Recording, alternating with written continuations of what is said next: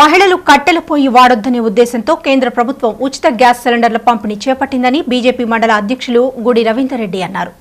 Gas connection లేని కుటుంబాలు ఉండకూడదని ఉజ్వల యోజన పథకాన్ని ప్రవేశపెట్టిందని తెలిపారు. ఈ పథకాన్ని ప్రతి ఒక్కరూ సద్వినియోగం చేసుకోవాలని సూచించారు. కేంద్ర ప్రభుత్వం ఉజ్వల యోజనలో భాగంగా మహిళలకు ఉచిత సిలిండర్ల పంపిణీ కార్యక్రమాన్ని చేపట్టింది.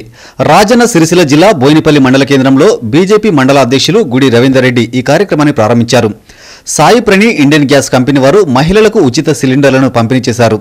ఈ సందర్భంగా రవీందర్ రెడ్డి మాట్లాడుతూ కేంద్ర ప్రభుత్వం గ్యాస్ కనెక్షన్ లేని కుటుంబాలు ఉండకూడదనే ఉద్దేశంతో ఉజ్వల యోజన పథకాన్ని ప్రవేశపెట్టిందని తెలిపారు.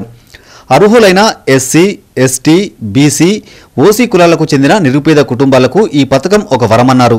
అర్హులైన ప్రతి ఒక్కరూ సద్వినియోగం చేసుకోవాలని సూచించారు. కట్టెల పొయ్యి లేని ఇళ్లను చూడాలన్నదే మోడీ లక్ష్యమని తెలిపారు. ఇందులో భాగంగా 15 మంది లబ్ధిదారులకు ఉచిత గ్యాస్ కనెక్షన్లను అందజేశామన్నారు. మండలంలో సాయి ప్రణి ఇండియన్ గ్యాస్ ఏజెన్సీ వారు ఇప్పటి వరకు 700 ఉచిత గ్యాస్ కనెక్షన్లను అందజేశారని తెలిపారు. ఇంకా ఎవరైనా అర్హులు ఉంటే దరఖాస్తు చేసుకుని ఉచిత గ్యాస్ కనెక్షన్ పొందాలని వెల్లడించారు. నరేంద్ర మోడీ గారు ఈ యొక్క అక్కల చెల్లెళ్ళు అనారోగ్యం పాల్గాకుండా ఉండడానికి ఉచితంగా ఉజ్వల యోజనలో భాగంగా ఉచితంగా సిలిండర్లు ఇవ్వడం జరిగింది. ఇంతకుముందు ఏ ప్రభుత్వం వచ్చినప్పుడు కూడా ఈ యొక్క ఉచిత సిలిండర్లు పంపిణీ చేయలేదు.